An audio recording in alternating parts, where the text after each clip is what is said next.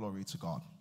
I want to encourage everyone, take our time and watch yesterday's service. It was really powerful. We even had some of the blogs that picked up the stories of the healings. And, I mean, at some point during the conference yesterday, I just sat on the stage and I was just in tears. I'm telling you. I'm telling you. All right. Glory to God. All right. Let's get to teach God's word today. Will you please turn your Bibles to Genesis chapter 28 in verse 10. And today I'm talking about keys to encounters and turnaround. Keys to encounters and turnaround.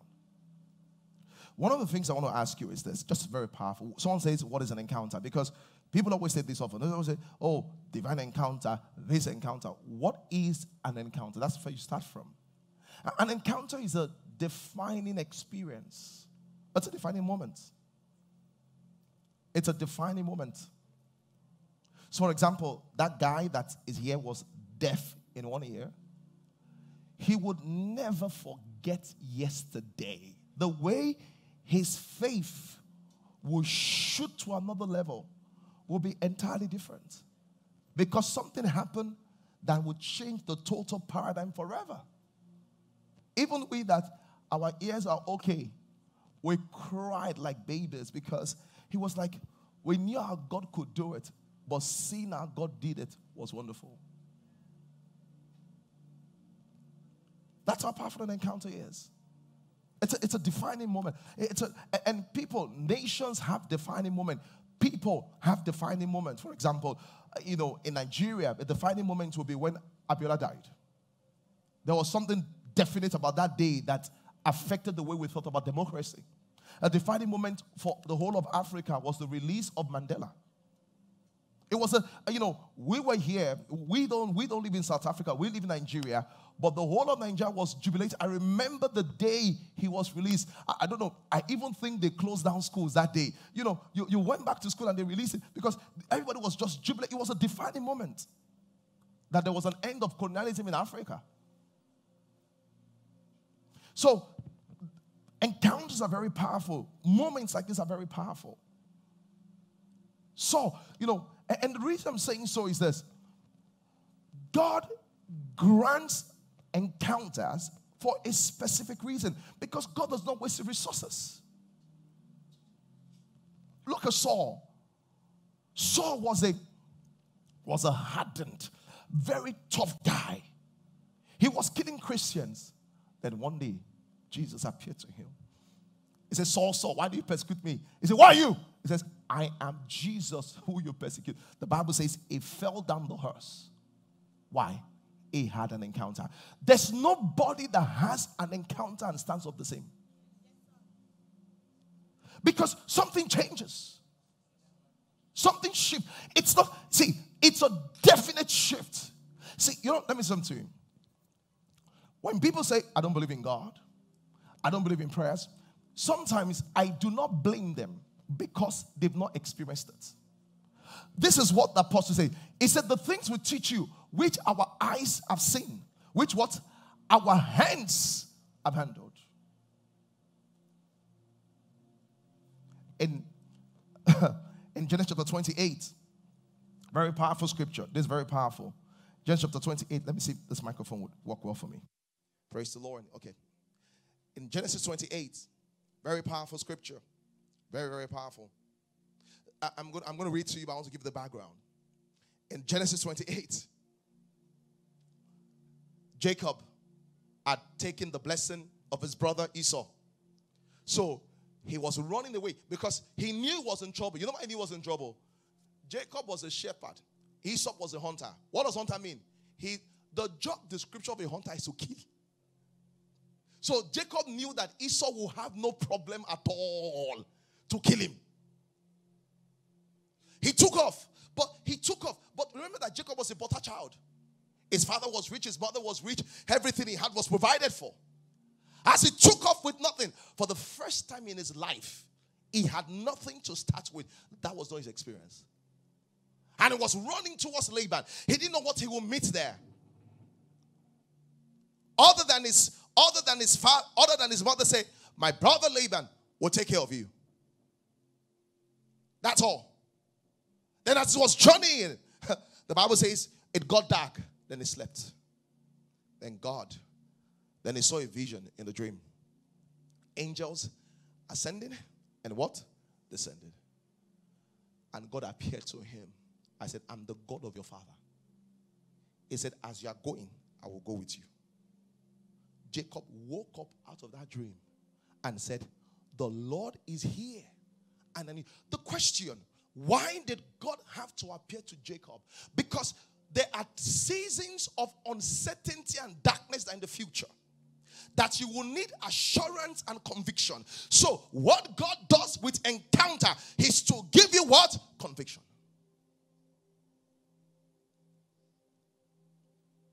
Maybe you're in between decision. Should my child go to a boarding school or should we stay? Should we move to another country or should we stay? And the future is so uncertain.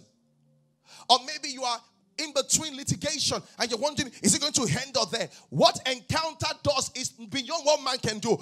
An encounter will give you conviction that says, hey, as you go, you can't see the future, but the one that owns the future and controls the future says it is well with your soul. That's what an encounter does. And everybody's in need of an encounter. Let's read quickly so that, let's read quickly. Genesis chapter 28, verse 10. I want to just give you the background. Verse 10. And Jacob went out of Beersheba and went towards Haran. And he lighted upon the certain place and tarried all night. And because the sun was set, and he took of the stones of the place and put them for his pillow and laid down in that place to sleep. The Bible says, and he had the dream, a ladder on earth that his top touched reached to the heaven. And behold, the angel of God was ascending and descending. I'm just going to jump in verse 13. And because the Lord stood above it, and behold, the Lord stood above the ladder and said, I am the God of Abraham thy father, the God of Isaac, and the land which thou liest, I will give to you. See, you don't understand. This is why you need an encounter. Because if you're going to do one in life, you're going to take crazy. You're going to take steps that human beings are going to say it's crazy. Yes or no? But when you take those crazy steps, where do you get the boldness from? The boldness is to know that though I walk through the valley of the shadow of death, I know he's with me. Because what? Thou art with me. The boldness of the shepherd was not his weapon. Was with who was it him? You're going into a marriage and you're like, I don't know if the marriage will work or not. And the boldness is that I have a conviction. One lady in our church, she got married at a little over 40.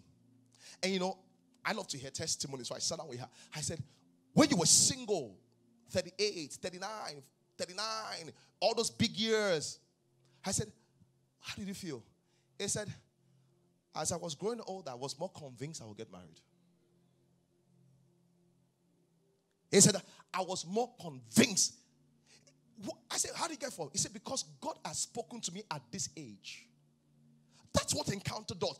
It gives you that thing. I'll give an example. And this family is close to Pastor Niyu here. They've not had a child for 5 or 6 years, your friends, about 6 years. And they've been trying to have a child. They've been attending church all the while. And, so I've been talking to them from time to time. I will talk to them from time to time. But there was this time she had a conversation with me because they've been trying to have a child for 5 or 6 years. And when she had a conversation with me, I heard faith. I heard, not that she spoke, I heard what I've never heard before. It was not what she said. It was what I perceived. Someone said, what do you mean? The Bible says, and Paul perceiving he had faith. You can perceive it. Someone is talking, but you can, this is still the spiritual. You can perceive the spiritual substance of what they're saying. People can talk, but you can perceive when there's force inside. As she finished with me, I called Pastor Foluke, which is Pastor Ni's wife. I said, your friend has been having a child. She's going to have a child now. He said, how do you know? I said, I heard it.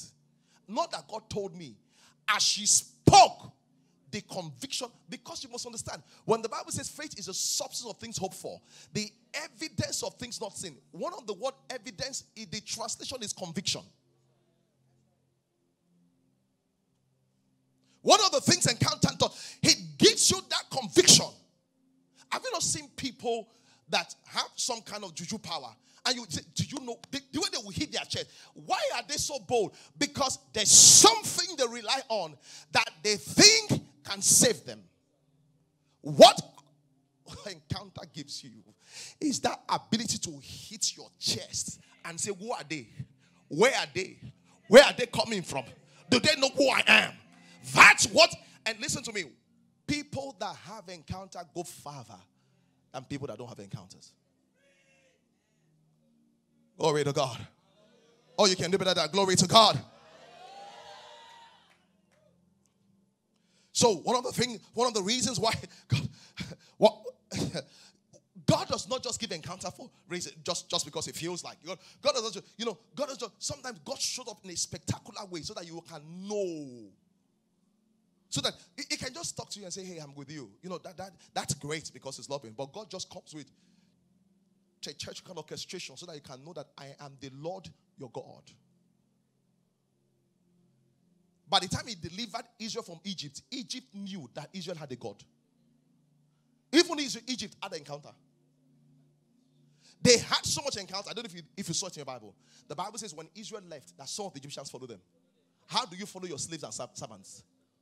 Because you had seen who their God is.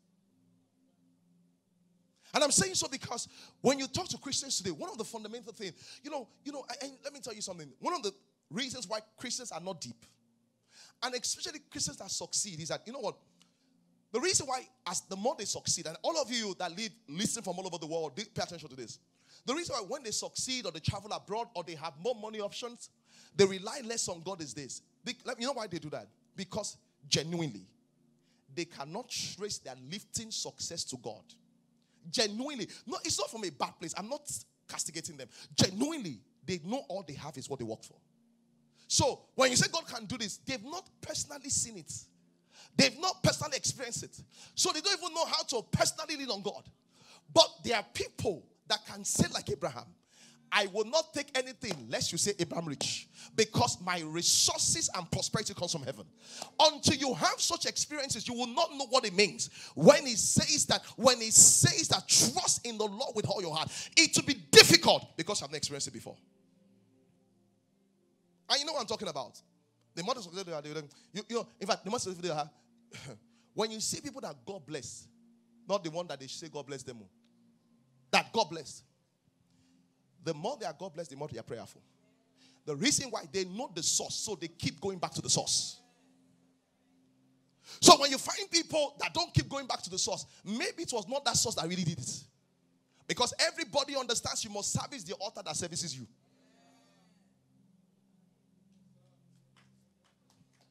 Are you here, somebody?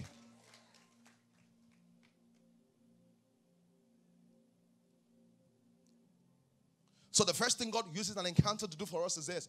He uses an encounter to give us assurance and conviction. The next thing God uses an encounter to do, and I'll just say this and pass, I'm not going to explain it. God uses encounters to get our attention. Because some of you, God needs to get your attention, but is going to use an encounter to get your attention. Until he appeared to Saul with power, Saul did not know who the God and Father of our Lord Jesus Christ was. Some of you, there has to be some shaky for you to know who your God is. He told Moses, he says, I will use, the world does not know me, but through Pharaoh. So God picked Pharaoh. It was the strongest political power, just like the US. He said, I will crumble Pharaoh so that the people that are not as powerful as Pharaoh can know there's no other God than the God of Abraham, Isaac, and Jacob.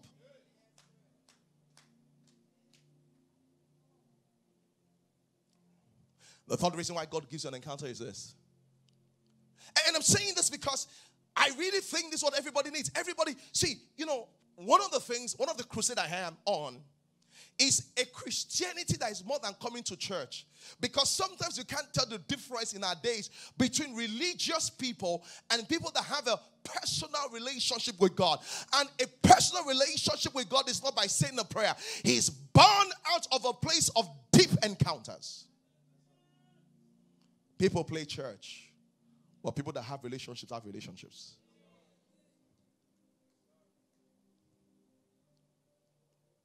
You heard the testimony of the guy that is here was, how do you explain The doctors, the hospital, he went to one of the best in the country. And they said, we can help you. And he used the drug, death in 1 year. I heard a testimony yesterday. I broke down. First of all, as I was preaching, I said yesterday, there's a lady that has a menstrual cycle that sits over 1 year. I said, the Spirit of God actually, it's flowing right now. The lady was in the choir, and menstruation has ceased for over 1 year. She said, Pastor, I just noticed that my clothes, he said, that's why I can't come out. Because my clothes have been stained. I feel ashamed. Another lady, I don't know if you remember the disease, prolapse or something. Who remembers it from yesterday? And it's a condition that makes the private part falls. And they were explaining to me that somewhere the female private part, something that's meant to be hanging on top, has fallen and is done. He said, while we're praying, it just sucked back itself.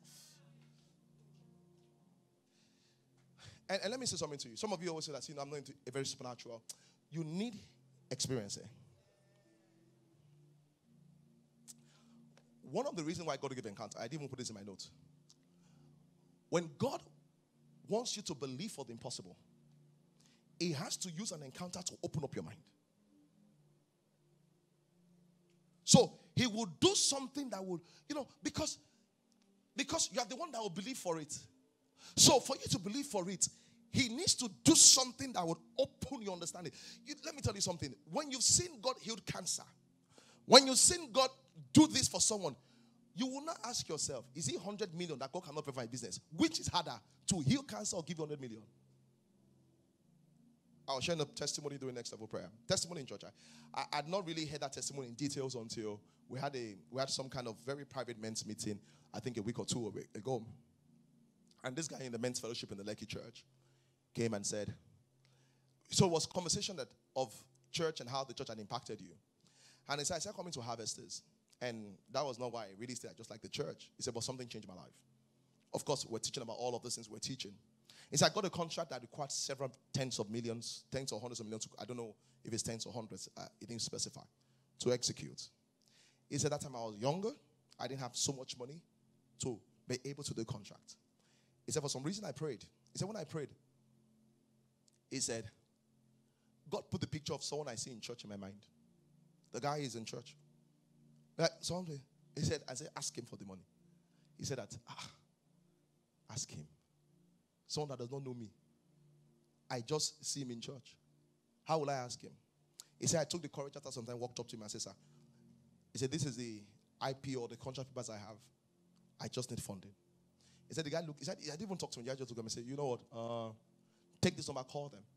Tell them that I asked you to call, that you need funding. The guy took the number, called them, asked him to call, needs funding. They called him, but of course, they wanted to provide the fund, but he needed to submit some documents, and he needed what? A collateral.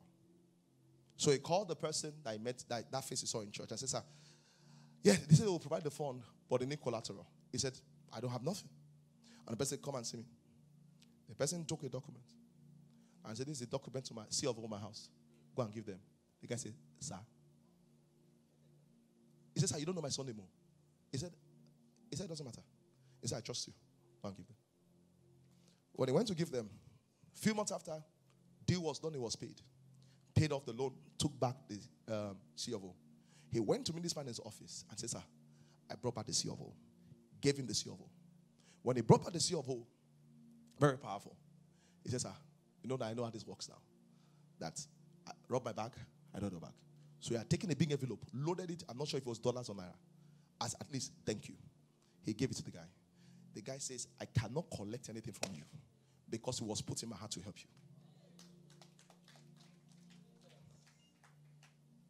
Let me tell you, those are things you will know. When they say the Lord is my shepherd, it's not theory.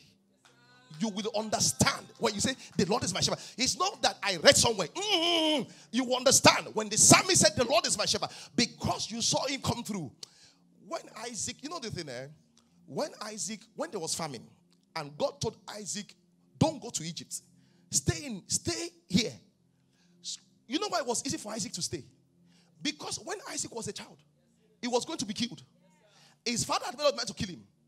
As they put him on the altar to be killed, out of nowhere, God said, don't touch him. He said, look on your right side. You will see the animal to kill. I was just testing your obedience. And in that place was where the name Jehovah Jireh comes from. Someone says it means our provider. That's not what it means. The real meaning of Jehovah Jireh is this: the Lord that sees ahead and prepares for it. So listen to me. That's the real meaning of that he sees. So the reason why he's a provider is a subset of the bigger name. That because he sees ahead, he provides for it. What does that mean? No matter the need you have, God knows you're going to have it. Let me tell you something. There's no need you have that shocks God. And God looks at Michael and said, how do we do it? Never. He knew you will have it. Before you prayed, there was provision. Praise God. Some of you are sick in your body, and I said something yesterday. I said this. Every wise manufacturer of a car knows that no matter how good a car they provide, that some parts will spoil. So they will provide what? Spare parts.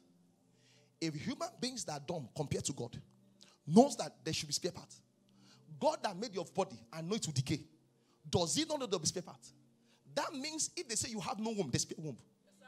That means if your hair is dead, there's spare hair. Whatever, because you must understand, it's Jehovah that sees and prepares for it. And I say, I'm 41. Who will marry me? Calm down. He knew you'll be 41. It's that kind of thinking that gives you conviction. Yeah, I've now moved to London. I will marry here. Before you got visa, didn't you know we moved to London? You were the one that is surprised. It says God that sees the end from the beginning. I don't know. I can't see the way. That's the thing. Let me tell you, you need to know what your job is and what your job is not. Your job is to pray. How God wants to do it, let him do it. If you want to clap, go ahead and clap for the Lord. Glory to God. I mean, there are encounters.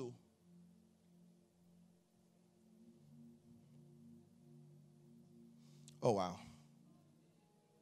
I want to ask, let me just by chance, has anybody has something that has been a defining moment, an experience that changed everything? You had an encounter that changed everything. Anybody like that? No, it's not everybody. I want to see if I can call someone to answer. So I want to tell you ahead of time, so everybody doesn't raise up their hand, so you can think about it very well. You know, anybody here? Like that? Anybody? Just wave your hands above your head. Do you have a microphone? Yeah, please give it to Samaka. Let us share. Samaka, come and share. I want you to hear something. Come and share an encounter. Just let it come. Let it come.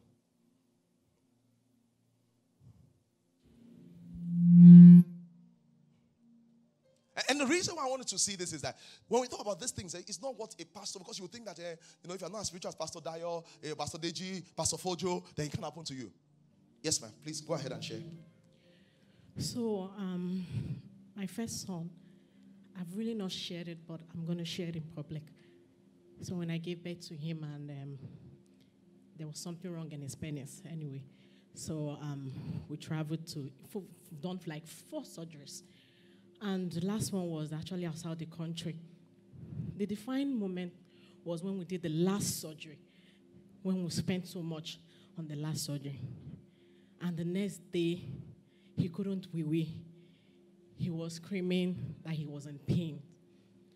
At that moment, I think it was on a Sunday, we were meant to come back to Nigeria. On Monday, my husband was in church. I remember calling him and saying, this is what the doctor said, that we'll have to come back for another surgery or extend our ticket. Or come back. That's like a boy that has gone through like... This is less than 10, right? Yeah. So, and at that moment, I called my friend. She's a pastor as well. They didn't really have an answer. But she said one thing, and my husband said one thing. God is in control. My son joined me. We prayed and prayed and prayed, and we went to bed. We decided that we were coming back home because I couldn't bear him. The doctor had said, watch this now, had said he will need another surgery. This is 6th surgery on his private part. Do you know what it looks like as a child, just having just like something? What are they even operating?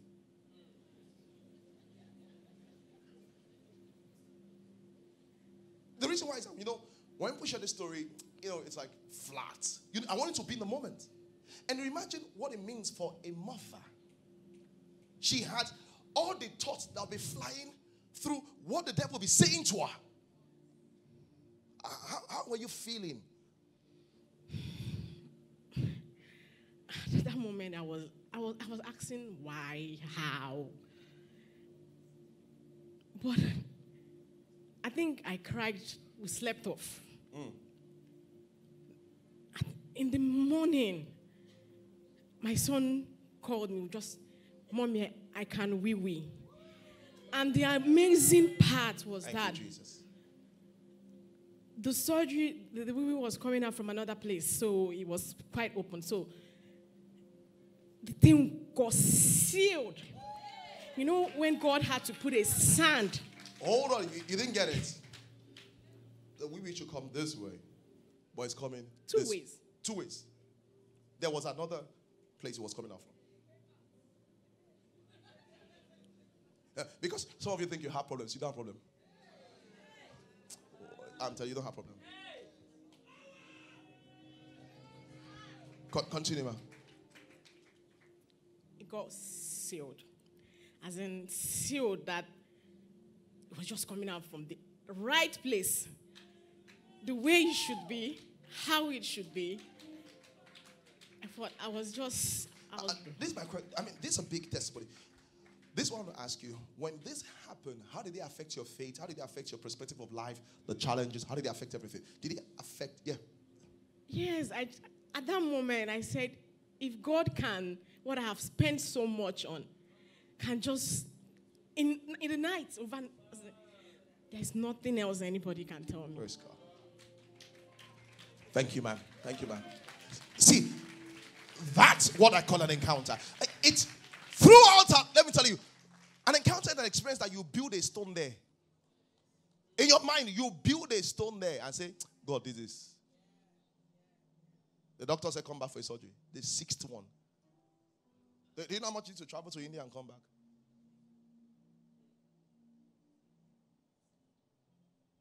Glory to God.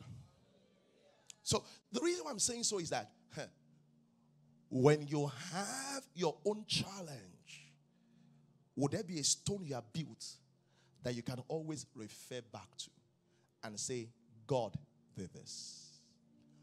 And that's why, when we say we're fasting and praying, this is what the connection. One of the reasons why we keep pressing in fasting and prayer is that we want to make sure we have an encounter. So God is not the God of our pastor, he's the God that did it for me. It's good to ask me to pray for you. But the biggest blessing you can do for yourself is to learn how to pray for yourself. And have faith in your own prayers. But the way you have faith in your prayers is because of the things that happen to you. Glory to God. The second reason why God gives an encounter is this. He wants to give you a promise. He wants to give you a promise. One of the most confusing things is this concept with promise and God. Hebrews chapter 6 verse 18 says this. Hebrews chapter 6 verse 18. He says, we understand that by two immutable things, Hebrews chapter 6 verse 18, it says, God which cannot lie. Look at it. He said that by two immutable things it was impossible for God to lie. So the question is, this is a question. If God cannot lie, then why does he need to promise? Sister, the only reason why you tell me to promise is because you think I will change my mind. You say, Pastor, we promise you will come tomorrow. Promise you will come tomorrow. Because you think I will change my mind. So the question is that nobody asked him to promise. So why does he take it upon himself to promise? Because what?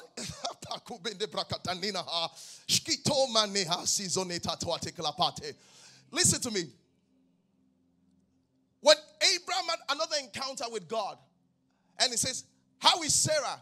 And he says, he was doubting, and God gave him a promise. He said, by this time, according to time of life, he says, Sarah shall have a child. The purpose of that encounter was to give him what?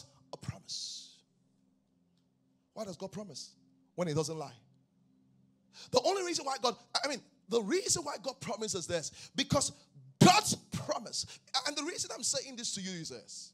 Because God's promise is an anchor. What's an anchor? Think of a ship. When a ship is going, they will throw down something to hold him down. Your belt. I have an anchor actually. I have an anchor. So I've kind of lost a little bit of weight. If I don't wear these suspenders, my trousers will begin to fall off. An anchor is what holds you so that you don't fall off.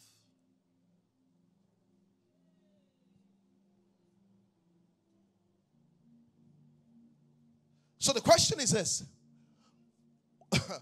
Why does God give you an anchor?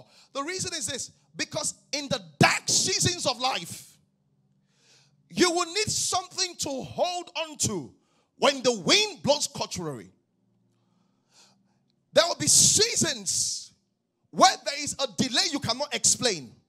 You will need something to hold on to. There will be seasons where things are not working as you thought it should work. You will need something to hold on to. There will be seasons when there is nobody to help. And you will need something to hold on to. So you know what God gives you? God says, ahead of those seasons, take an anchor. Let me just use a better illustration that will help you. Is anybody here that is engaged? Someone that is engaged in this place? Just wave your hands. Let me see. Come on, I know you're engaged, but you know now you're hiding. Don't deny him. That's not a good thing to do. So if you're engaged, just anybody in the choir? Anybody? No, I need to find somebody. You need to help me. Anybody? If you know if your friend is engaged, just raise up your hand on our behalf. On our behalf. You're engaged, right? Where is she? No, your friend here. Anybody here? Woo. She, okay, come. Who is the person? Just point. Just tap the person. Come. Yeah. She's engaged, right? I didn't even know that. Are you wearing your ring? You've removed it. Go back and wear it. Now, she's really shy about this engagement. Quickly. I want to show you what an anchor looks like from this illustration. You need to be patient with me. Anybody engaged online? Right, I'm engaged. If I'm not engaged, right, I'm not engaged. And the reason why is that all the 1,000 people watching online can be like, oh, she's single, praise God. And make sure you change your profile picture to make it nice. Yeah, because last few months, I heard about a couple that met in the online church. They just threw comments and they met and they're getting married end of the year. Wonderful. Show us the ring. This ring is an anchor. What does the ring show? I want to tell you what the ring shows. Are you married? No. But what does this ring tell you? Commitment. Thank you. I'm not married, but he's committed to marry me. That's an anchor. I have not seen what he has said, but he's committed to doing it. I've not seen the breakthrough, but the ring shows he's committed to doing it. The man has not married her, but the ring shows he is what? Committed. The ring is a promissory thing. Are you getting me, somebody?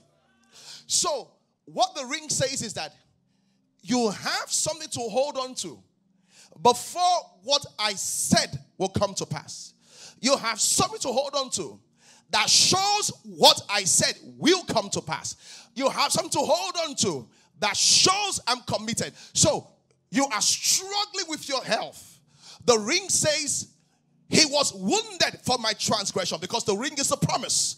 He was bruised for my iniquity. The chastisement of my peace is upon him, and by stripes we are healed. How do I know that? Because I'm wearing the ring.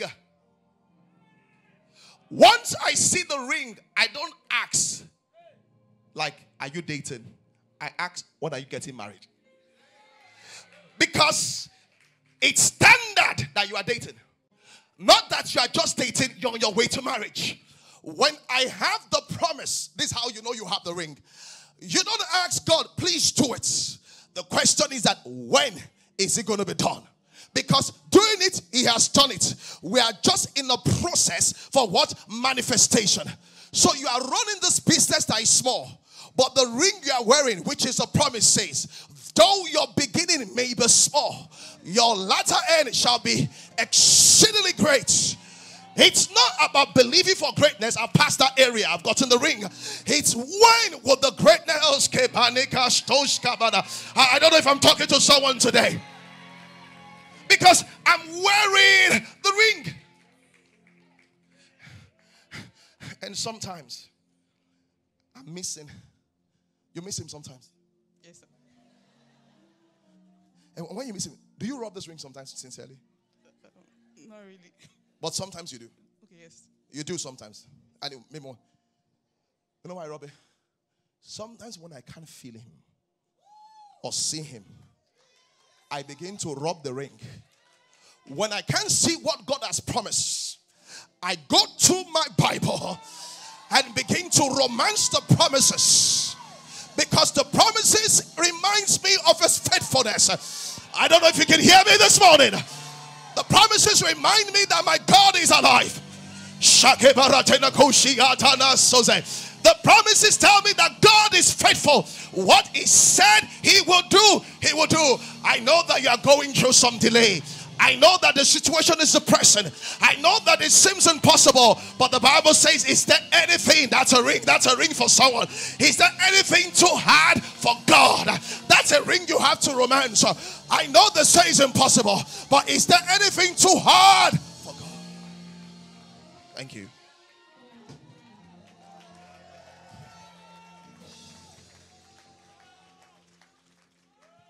Wow. God gives us the ring as an anchor. God does not only give us the ring as an anchor. God gives us his promise as a picture of the future. Why does God give us it? So when you have an encounter, one of the things you live with is a promise. But why does God, and unfortunately, people that cannot press in for encounter, they cannot press in for a promise. But why does God give you a promise? Can I have my frame, my own frame, my personal frame, my own? I'm just giving you what to bring now. My own frame. Come, sir. He gives you. Can you turn to it this way? Sometimes this guy looks handsome, right? This guy looks put together, right? This is a billionaire in dollars pose. Praise God. The way this guy looks, he has no problem, right? This is called picture perfect. So what happens, take note of this. What happens is this. When I go through my, tilt a little way. Yeah. When I go through life and my life is shaky and it's not picture perfect. I'm weak, I'm sick, depressed, broke. I look at my bank account. All that is there is minimum balance. I look at all the rejection I've gotten. I don't look like this. The reason why God gives me the promise is that I can come back to the promise and look at who I'm supposed to be. And it doesn't matter what I look like. I go back to the promise and say, although my pocket is empty, the picture ahead of me say I'm settled. Although my business is small, the picture ahead of me say that it will grow. Although there is delay, the picture ahead of me say the wait is over. So I begin to hold to a picture. The challenge is this. Many of you, when you are weak, there's no picture you are holding on to. So you get so discouraged. So you get so weak. So you get so challenged. But God is saying the reason why I give you a promise is something to hold on to. Why? The scripture is the picture of your future. Thank you. The scripture is what? The picture of your future. And sometimes, when you are in the present, there's something you are missing in your future. Oh, wow. God has said this. But I'm here and I don't have it. So God gives you a promise. Bring the one of my wife. Oh, glory to God. Glory to God. Watch this now. And this is what this happens. Right now, just for illustration, I'm not married. But the word of God says, I've been settled maritally. When I get discouraged, I go back to the promise I received from my encounter. Because what is missing in my life, I can see it in my future. Right now, I'm single. Right now, how many of you have someone that you're close to, that you love so much, but you miss them? And when you miss them, you flip through your phone. Because your phone reminds you of them. There are some things that are missing in your life. And when you feel like, because God knows you will feel like giving up, He puts a picture in the scripture for you so that you can go back and be like, oh, wow, this is my future. I'm not giving up right now. This is my future. Are you getting me, somebody? So He puts the picture of your marriage. He puts the picture of your job. He puts the picture of when you will be living in that beautiful mansion. You are dealing with addiction, but He puts the picture of liberty from that addiction in front of you. So that when you go through that season and you feel low and missing, all I have to do is look at the picture. Once I remember the picture, I find energy to keep going. Thank you, sir. Question. Where do I get the picture from? The picture is gotten from a place of encounter. So, if encounter is so important, why don't people have it? Because they never look for it. Because encounter is going to hold you. Some of you are in industries where terrible things are happening. Do you have a promise that is holding you? Some of you are in places where you're the only one there. There's no brother or sister you're watching. Do you have a picture that's holding you? I remember we're going to have the NLP conference in London. I have some pastors that pastor big churches in London. And they told me, don't do it. It's a bad time. People will not come. We pastor in London. Our churches are not back to 50%. He said, so you that have no church or no presence, how do you think we'll gather a crowd? And I said to them, I said, I will. Because God has spoken to me. And I have seen what? A picture. It was, and they felt, listen, they felt so bad for me because they thought I was stupid. And I understand because they're not bad people. They're just advising me based on what they know, what they've experienced. And that's why you must be careful who you take advice on. Because people advise you on their experience, not on what God is saying. Because people advise you based on their experience, not what God is saying. Saul looked at David and said, you can't fight Goliath. You are a child. He's a warrior from a child. And David said, you don't understand my dealings with God. In the backside of the desert, I was having encounters with the Almighty. And before you know, we did encounter. Next level prayer conference. And the next is story. Because all of a sudden now, London conference is now a trend. Because God used somebody to break it open. But if I'd listened, that would not be done. You must know something, What God wants to do in your life is beyond you. Because its impact on you and on other people is there. That's why you must press in. And that's why some of you ladies here, you must make sure your mind you'll be the first millionaire, billionaire in dollars that did not sleep around. So that you can look at other ladies and say, I didn't do it. God did it. You can also do it. We must have businessmen and women here that will not steal government money and milk cool cash and can stand and say, they stole money, but I didn't. If anybody think I stole, speak up now. And when others see that God did it for you, like Mary, when he saw God did for Elizabeth, she was able to believe that God would do it for her. But where does it start? This starts from a place of encounter. Oh, wow. Someone says encounter is so powerful. It is so powerful because without encounter, there's no anchor in dark times. Someone say, I hope so. You don't have an encounter. People that have encounter say, I hope so. People that have encounters speak like Paul in Acts chapter 2:20. Paul says, I know it shall be even as it was told me. Oh, let me show you a scripture. I thought I would jump it. Act 26. Where's the scripture now? No. Act 26, verse 14. Oh, wow. My God. Act 26, verse 14. That's the one I'm looking for. The scripture I'm looking for is this. And you can help me look for it, pastors. Come to me in Jesus' name. 27, 29. 25, 29. Tell me what it says. No. The scripture I'm looking for is this. Where it says, I go bound to Jerusalem. This is the reason why.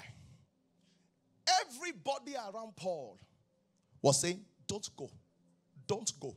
Don't go.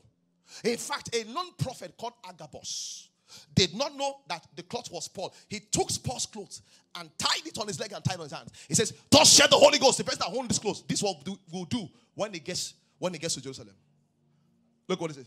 He says, "And now I go bound." Like, he says, not that I want to go. I'm bound in the spirit. Look at this. He says, not knowing what shall befall me. Some of you are going bound into an industry. Some of you are going bound into a business. You don't even know. Some of you are going bound into ministry. He says, I don't have all the data. I'm just going bound. Oh my God. See the next line. Not knowing the things that shall befall me there. Watch this. Verse 23. Save that the Holy Ghost witness in every city, saying, bonds and affliction will come there. He said, but it doesn't matter. Because the one that said there will be bond and affliction is the one that said go. How can you go into politics in Africa when you have not had an encounter? They will use your life to eat lunch. There are certain sectors of business you cannot enter into because the oligarchy in the democracy that control that industry will not allow you in. One brother told me, he said, I needed money. He said, come and join us. He said, how much do you need? He said, Startimes will give you 300 million. He said, the next time we'll give you 800. He said, but you have to belong to our meeting. He said, which meeting? He said, when you join, you will know. He said, I know them. He said, and these are the powers of my industry. Let me tell you something. When Christians bow down to occult, it's because they've not had encounter. I heard a story one time. This brother had a challenge at work. He told another brother in church. And that's why you don't just say, I choose a friend in church. Go to cell. Go to cell. Join a cell. Look at their life very well before you say it's your friend. And when he chose the brother, he told his friend, I said, I have a problem. I said, let's go to Ibadan. They went to Ibadan. And he took him to a herbalist. And as soon as he took him to the herbalist, they entered. And he said, Baba, I bought my friend. He told the friend to go out. He were two of them were there. He said, I can't help your friend. He said, Baba, please help me now. The guy knelt and said, Baba, help me. He told the real guy that brought him to go to stay and the other guy to go out. He said, why do you bring that kind of person here? He said, why can't you help him? He said, what is inside is what I have.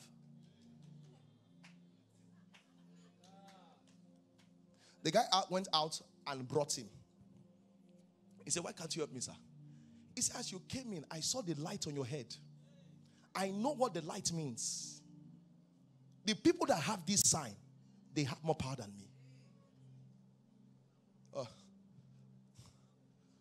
But that guy has something.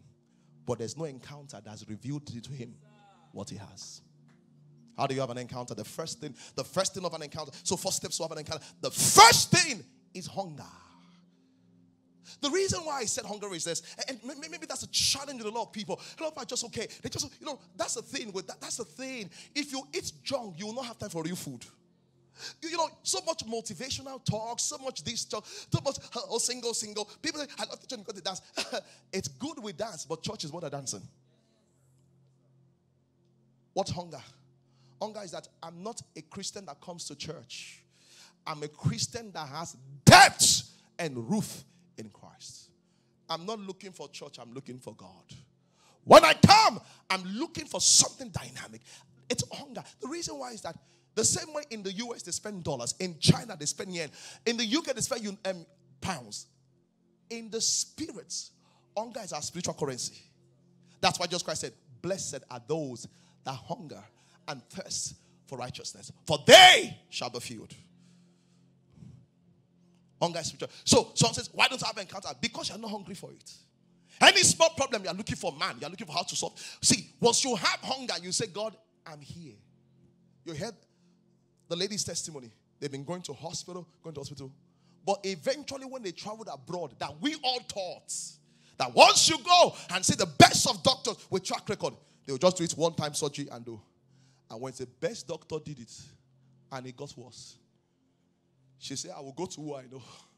The God of Abraham, Isaac, and Jacob. And God said, that's it. That's it. That's it. That's it. It happened. Maybe the reason why you don't have hunger is that you have not had problems that pursue you to God. Oh, you live in the United Kingdom, you live in the United States. What problem do you have? Everything is credit card. They say fast and pray. Say they fast too much. Because you don't have the problems we have. Read the Bible.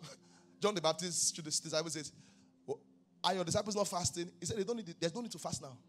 Because all they will fast is on me. I'm fasting for them. He said, but when I go, they no bond them going not to fast. No. You know what? You know we're fasting now. You know the reason why you're not fasting, I understand. What is there to fast for? Wife is doing well. Husband is doing well. Children are doing well. Husband, everyone is doing well. Driver is there. Car is there. House is there. Pounds is there. Dollar is there. Ticket is there. What's there to fast for? But the time will come. Praise God. So the first thing about encounter is hunger. And I said this in the first service. I said, the way God deals with you, this is the way God deals with you. God uses hunger to draw you. The second thing about fasting and about encounters is this. And that's why, one of the reasons why we fast is this. Let me tell you something. Anything that kills your flesh gives you spiritual hunger. So when you make your flesh fast, your spiritual appetite will begin to rise. The second reason why, the second part to encounter is pursuit. It's not enough to say I'm hungry. You must do something about it. It's the decision that matters. So Zacchaeus went and climbed on a tree. And Jesus Christ said, Zacchaeus, come down. But people were following him. He was the one that pursued the most. Rich man forgot he was rich, climbed on the tree. The reason why he wanted it. And why is pursuit important? The reason why is that separation precedes encounter. There are some things that cannot happen with everybody and everything happening around you. You need a situation where you are quiet in your spirit and you can hear it, but still and know, I am the Lord. The third thing, glory to God. The third thing about encounter is this. There's a place to tarry. It says in Luke chapter 24 verse 49. It says, tarry in Jerusalem until you receive power from on high. You know, and there's a message I preach. You can go back and listen to it on YouTube. It's the importance of consistent prayers. Wednesday will be explosive. You need to be here. You know, importance of consistent prayer. Because people say, why do you pray for such a long time? Why are we praying every day? Can't you just pray once and pray next year and pray once in 10 years? How many of you have asked that question before? Very important question. From this prayer to that prayer, from this prayer to that prayer. The reason is simple. And you now say, but my friend did not pray so much to get our own result. Is it not true? But prayer is like cooking. How long something stays on fire depends on what you're cooking. Some people, the reason why their prayer works that way is because they are cooking indomie. 3 minutes is done.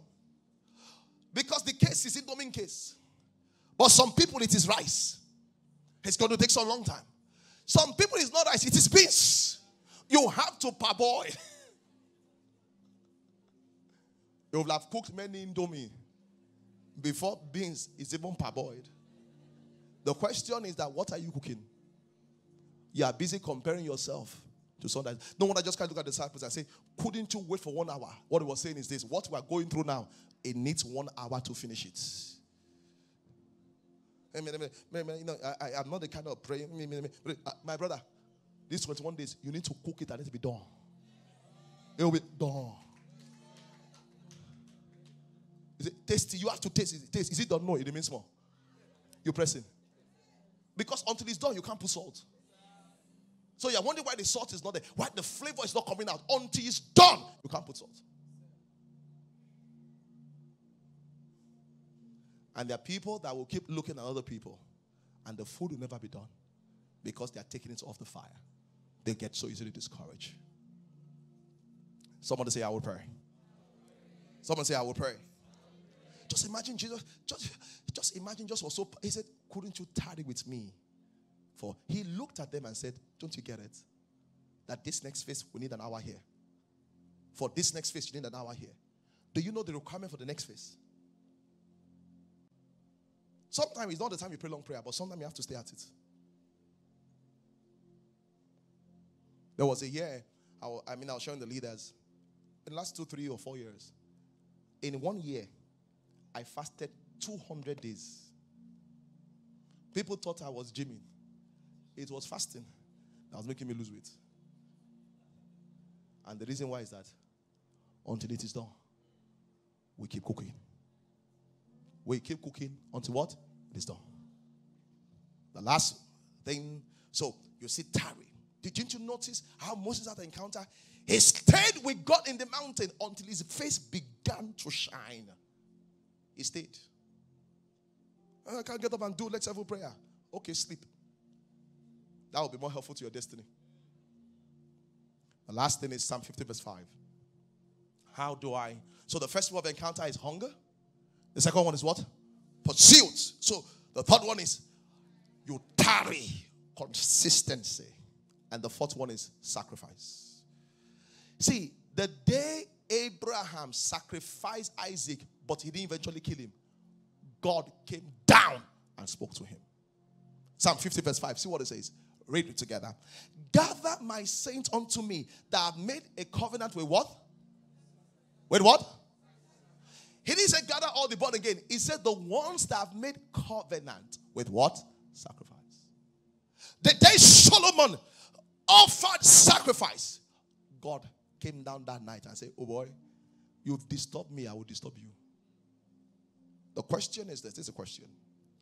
What sacrifice do you need to make for encounter? Some of you, you have to let this go for the next 21 days and fast it away. Social media, some people.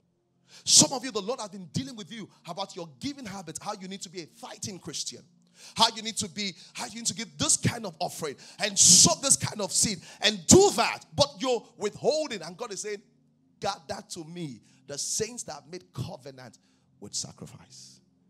What sacrifice? Some of you, it's a step to serve. I say, I don't have time. I'm going to say, you don't understand. You only gather by sacrifice. Offer the sacrifice and let the encounter come. How long will you withhold the sacrifice and prevent your encounters? And that's why when you go through a thing, there's something to hold on to. Glory to God. It's a challenge. Some of you, the sacrifice is that I will be in church every Sunday. That's the sacrifice. Some of you, the reason I'm not giving that, I'm watching online. What does that do with your giving?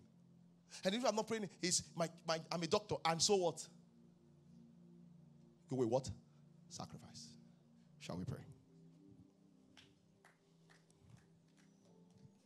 Please stand on your feet. Lord, I desire an encounter. Lord, Lord, reignite a promise that will give me an anchor for the future in my heart. Let's go ahead and pray. Let's go ahead and pray. Let's go ahead and pray. Let's go ahead and pray. I want you to hunger, to thirst, to hunger, to thirst.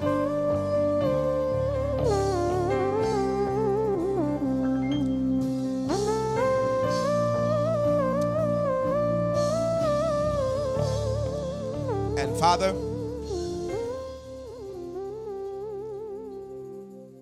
this is my personal prayer for everyone. That there will be a summon of the spirits that will provoke hunger in the heart of everyone. We thank you that people will have encounters. We're going through a tough time globally, that people will have anchors. That during these days of fasting and prayer, they will be able to submit themselves for experiences. That they will be able to say in the years to come, it was in 2022 September that this word was released. That the reason I'm not disturbed is because there's a word that sustained me through the season. Thank you, Heavenly Father. In Jesus' name I pray. Amen. God bless you. You can have your seats. Praise the Lord.